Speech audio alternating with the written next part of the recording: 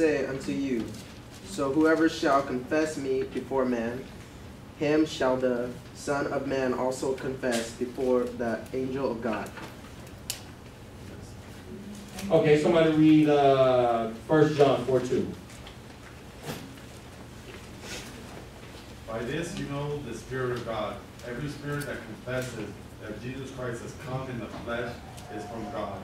And every spirit that does not confess Jesus is not from God. This is the spirit of the Antichrist, of which you have heard that is coming. And now it is already in the world. Okay, so what reoccurring thing, you can keep reading if you want to, but what keeps reoccurring? What are we hearing? Confess? Are we all agree? That the characteristic that we keep hearing is confession. All agree? Okay, good job. Confess Jesus as Lord. I'm going to ask the same question. Is it possible for me to be a Christian and not confess Jesus as my Lord? No. So again, we see a whole other characteristic that we never really saw before. You can say you're a Christian all day long, but if you're not confessing Him as your Lord, the Word says you're not His. Jesus said, if you deny me before man, I will what? So we need to confess. So when we confess, right, we're good, right? No, we got more stuff. We got more stuff? Come on, who knows Romans 10:9? We say this all the time as preachers. We go around saying, Romans 10:9, if you believe in your heart and you confess with your mouth that Jesus Christ is Lord and God raised us from the dead, you what? You'll be saved. Believe, confess. Believe, confess. We're good. Let's go. No? But yet, how many people hinge their salvation on a prayer? And now I know I'm kind of stepping on some toes right now, but I'm serious. I want you to show me. Show me where it says in the Bible, if you say a prayer, you're saved. Nowhere. It's not in there. But yet, what do we tell people? Hey, if you say this prayer, you'll be saved. Now, I'm not saying because it's the heart. It's what's going on in the heart. There's nothing wrong with saying that prayer. But the thing is, if I say, well, how do you know you're saved? Did you say, well, I examined myself and I saw Jesus Christ in me? No, most people say, well, I said a prayer. You know, I went to the altar and I said this prayer. Huh? I don't see that in the scriptures. I said a prayer and that's how I know I say. No, the scriptures say, examine yourself and see if you see Jesus in you. That's what the scriptures say. All right, so let's look at some warnings. We got a warning down here. I'll read this one. This is Jesus speaking. Jesus says, not everyone that saith unto me, Lord, Lord, shall enter into the kingdom of God, into the kingdom of heaven. But he that doeth the will of my Father which is in heaven. Many will say to me in that day, Lord, Lord, have we not prophesied in thy name? And in thy name have cast out devils. And in thy name done many wonderful works. And then I will profess unto them, I never knew you. Depart from me, ye that work iniquity. Well, hold on. Didn't we just read that if I confess Him before others, I'll be saved? Didn't we just read that? But then here it is. He's saying, Lord, didn't I do this? Lord, I was in church. Lord, didn't you see me singing in the choir? I was professing your name. Lord, oh Lord, didn't you see me at Sheffield College? I was out there passing tracts out. He's going to say, who are you? I don't know you. So again, let's go back to our picture. It's kind of messed up there. We get an ear, we get a little bit more of the picture, but yet there's no difference between this and somebody else going to hell. Because there's going to be people that have confessed Jesus Christ, but He's going to say, I don't know you. The point that I'm trying to drive home is that I want us to be confident. I want us to have assurance. But yet we have so many people who take a little bit and they run with it. And then we're not discipling them and letting them know, hey, this is what it is to be a follower of Christ. I say we, because God has commissioned all of us to disciple. And so before somebody just goes up and they say a prayer and then they're done with that prayer, and we see them, we say, hey, you need to keep getting discipled. You need to get in Bible study.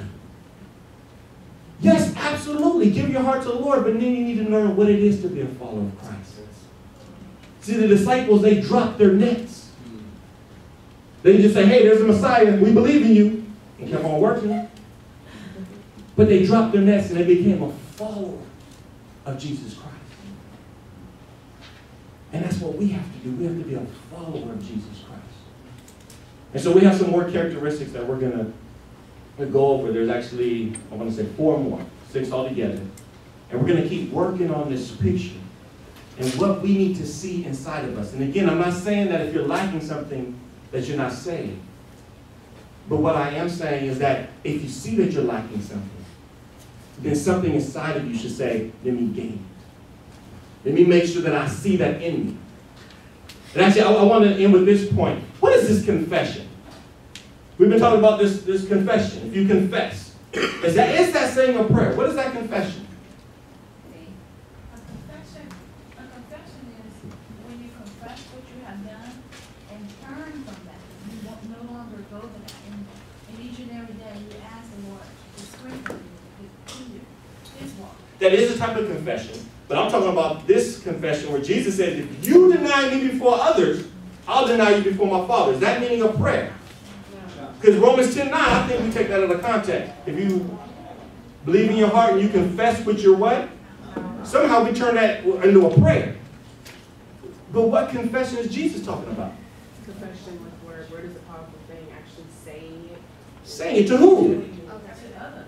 To others. It's like this. Name a fine brother that somebody everybody know, a movie star. Yes. Denzel. Okay, come on, help me out for a minute. Now I'm Denzel right now, and you're my wife.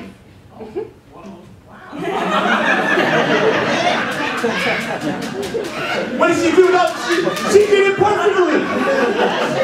Because what did she do? She stood right next to me. See, when you have a relationship with somebody, you don't ignore them. You're not like, I don't know him. I don't know who that. You don't walk someplace, you holding hands, and you like, come on. Look my husband. I got Denzel, my husband. Girl, have you seen my husband? Have you met him? This is Denzel. You're going to show him to everybody. Yeah. Why? Because there's a relationship there. See, what I'm going over, it's not a checklist. Following Christ is not a to-do list. It's all about a relationship. If there's a relationship, then you're going to automatically confess him. You can't wait to tell people, oh man, have you seen what Jesus has done for me? Confession is something that's automatic because it's something that's working inside of you. It's not something that I have to force out. Oh man, let me tell you about, come here, let me show you Jesus. Let me get this out the way. Here everybody, here's Jesus. Okay, don't sit back down, Jesus. Now I can party. And I'm glad you said that because a lot of people think that you have to go to an altar to, like, that's the only way that you can be saved. How many altars are there in the New Testament? Folks were getting saved on the spot. Didn't matter. It could be jungle, desert, ocean, chariot, boat, middle of the sea, in a well. Didn't matter.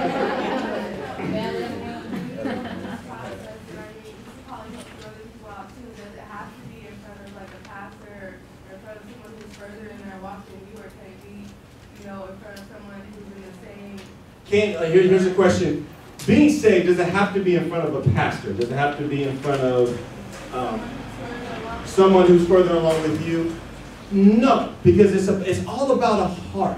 Everything that we're going over, how can I have a relationship with, how can you have a relationship with Denzel Washington if you don't believe in him? Can you?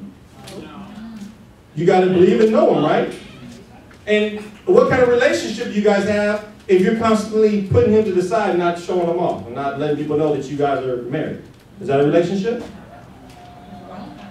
It's the wrong kind of relationship. So it's all about a heart issue. These things will automatically flow out.